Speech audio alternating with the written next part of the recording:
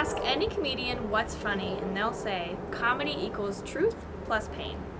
Carol Burnett said comedy is pain plus time. Mel Brooks said comedy is when you fall into an open manhole and die. This is a little strange. Is trauma funny? When we laugh, are we really just inches away from tears? If I told you a kid couldn't go trick-or-treating because they had a brain bleed and couldn't walk, would you laugh?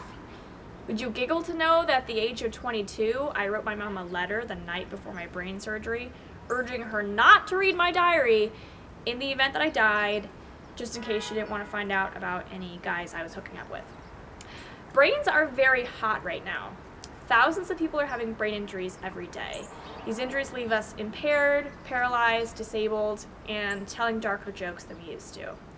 In my talk, I'm going to discuss what my inner workings of my brain were during a brain injury, how comedians use comedy as a coping mechanism, the emotional work involved in that process, and what it really means to find funny in the pain.